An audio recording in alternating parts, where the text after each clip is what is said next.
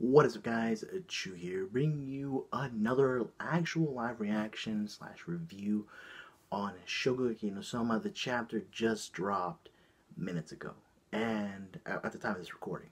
And I'm honestly super excited because of last week.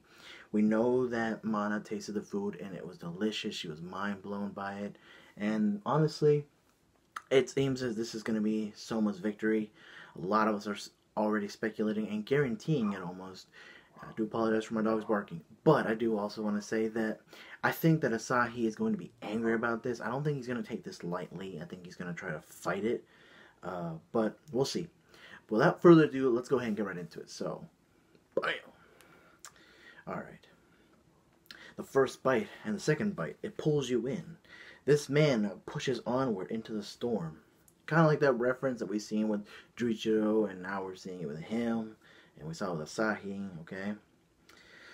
And the one who caused it, there's that little manga stream thing, is his own personal magic. He cast a spell on me. This might be the thumbnail. This picture of Demon King Soma and Mana, I just think.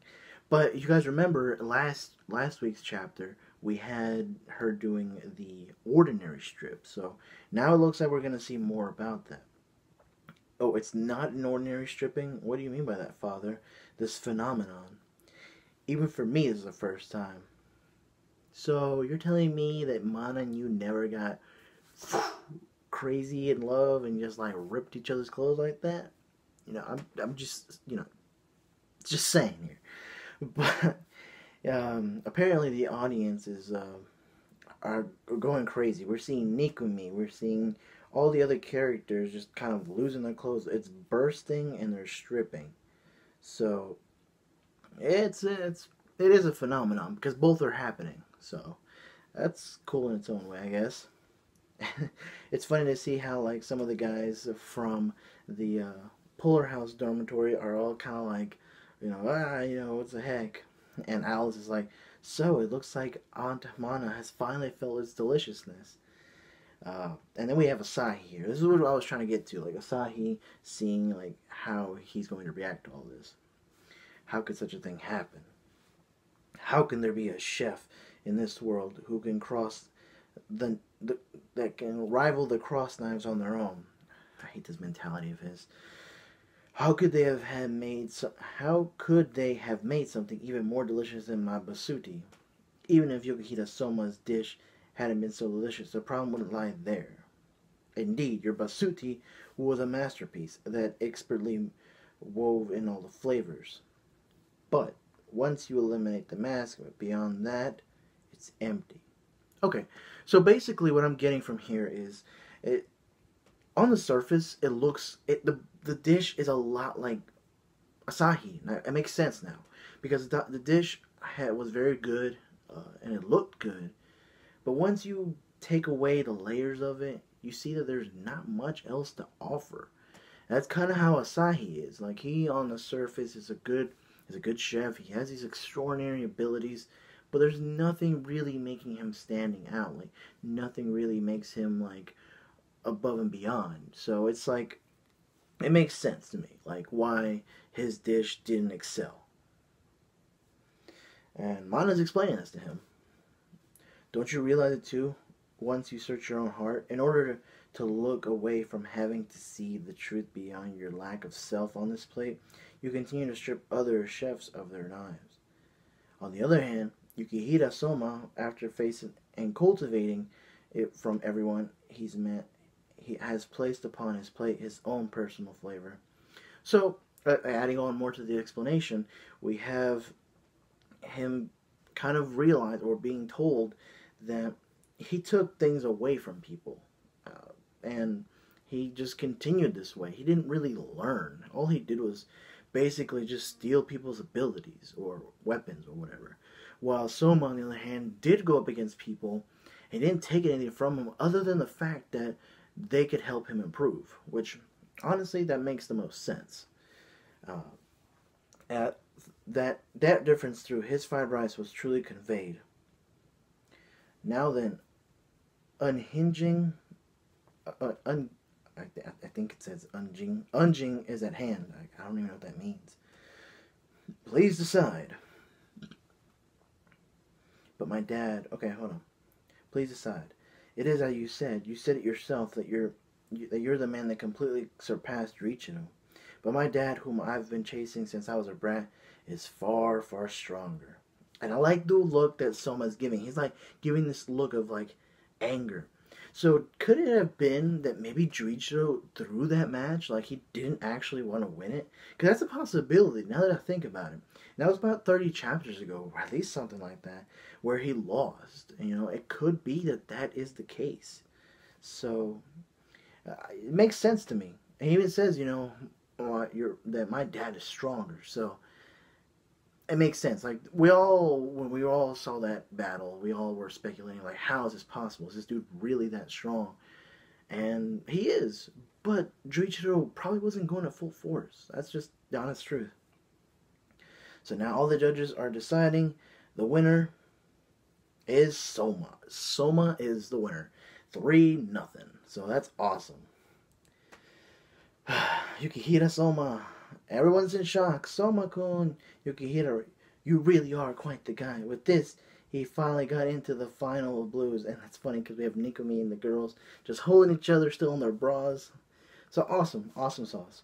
But now we're seeing everyone, all the night chefs are just kind of like, you know, can't believe this. It's funny. The results are the results. You're the winner. Yukihira, take this and give it back to Juichiro. What's this? He's giving him his dad's knife. I don't know. From when he started cooking and was adopted into your household, this is the knife he always used. When I challenged him with Saiba's knife, I took it from him. In other words, it's Yukihira's knife. For me, who couldn't take the seat of the strongest in blue, it's an inappropriate knife to keep. I don't need it. You beat my dad and won it fair and square, didn't you? In that case, you should just keep it confidently or something. More importantly, Asahi-kun, why did you want to make Nakiri your bride? Ooh, okay. Now we're getting into the juicy stuff because now it's making a lot of sense to me. Like, this is what I was trying to get to. Like, we know that he wanted to be the best. He wanted to impress Mana. But what is it that he wanted out of Irina? And he has a face of shock. Don't tell me they have some kind of past here where they may have met. Because that would suck. I would hate that. And it would make absolutely no sense because where they were.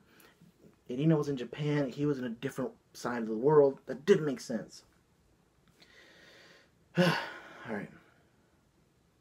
When I dropped out of Toutsuki school and wandered all over the world, my passion for cooking had been a bit extinguished. And here it's a flashback. It's a flashback here. At that time was when I met my wife. Oh God. She was such a weird woman. And we met her, Tamako. She is a little bit weird. She's terrible at cooking, but she's always standing in the kitchen waiting to cook. If you saw her, she'd always be worried, mumbling to herself like a fool. I was, without a doubt, saved by her, so now I'm trying to give back whatever little I can. You know, that's normally how that works. But I think she'll definitely feel the same way. I mean, whenever you talk about her, Juichiro, you seem super happy, so I'm sure she's really happy right now, too. And she's like, I guess so. Okay. Alright, Asahi, how about I teach you something good? The trick to becoming a good chef. Okay. So, if you can find someone who makes you want to give all your cooking to them. It's obvious, right? So that I can get stronger. Is that right? I could have sworn that what you wanted was completely different. What are you talking about? Okay. Did I want to become stronger? Now he's having doubts. Or maybe he didn't necessarily want to be stronger. He wanted to have connections. Maybe he wanted to have bonds with someone. What you're searching for, you'll never get without worrying about it. Besides, as the parent who raised you into a chef, who know that better than me? What are you saying? My flavor? My own personal flavor? Oh? However, don't misunderstand Yukihira Soma. Ah, come on. So now, okay, to kind of wrap this up quickly, because it's already a 2-minute video, to wrap this up pretty quickly, so we had Soma win. Okay, that's what everyone thought, that's what we were all hoping for, and it makes sense. But it kind of wasn't a really true victory, because it was like, well, it was for Soma, but for Asahi, we hope that he learns from this. He was basically given the reason he lost, was that he didn't have anything personal. He didn't have anything that was really like standing out, other than the fact that it was a great dish, but that was it. That was nothing conveying in it. So it makes sense to me, at least. And so then we have him accepting his defeat.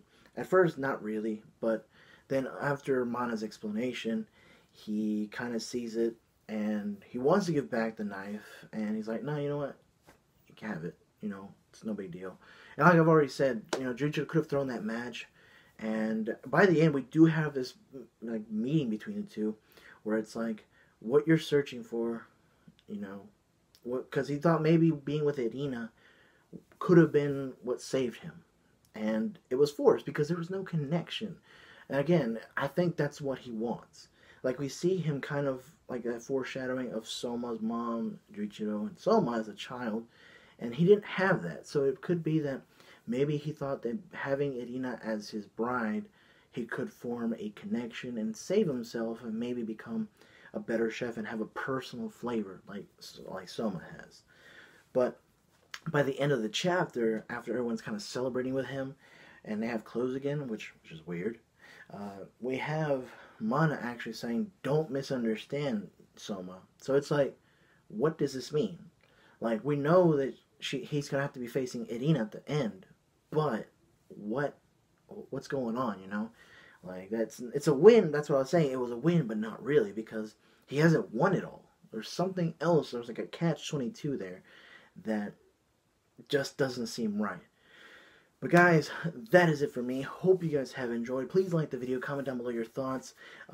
I do want to say something real quick. I do plan on making this week a video on Shokugeki Season 4. There hasn't been anything out yet. I just want you guys to know that. There hasn't been any news. However, I do want to talk about it because there was something that came up a little while ago and I hadn't actually talked about it. And I feel like this would be a good time to talk about, you know, where the manga is right now. I think it would be the perfect time for the anime to kind of start up soon. Like I said, there hasn't been any confirmation, any news on any of that stuff. However, like I said, it seems as though there's some factors that may be affecting why there hasn't been one yet. Just say. But that's in a different video, guys. As always, though, stay safe, take care of yourselves. Let me know what you guys think in the comment section below. What did you guys think about, you know, this chapter? What do you think is going to be happening now with Irina versus Soma? And what is going to be happening with Asahi? Do you guys have any predictions? Will we see Asahi again? Because we thought we weren't going to see Tsukasa. We didn't think we were going to see Azami. And we see him again, kind of like reformed good guys. Could the same be said about the Noirs and him? You know, it's a possibility. Maybe General and Asahi get together and they could have their own personal flavor that way. You know, it's a possibility. But guys, that is it for me. Again, I'm sorry for making this video a little too long. As always, stay safe, take care of yourselves. Appreciate that bunny from Oron, and I'll catch you later.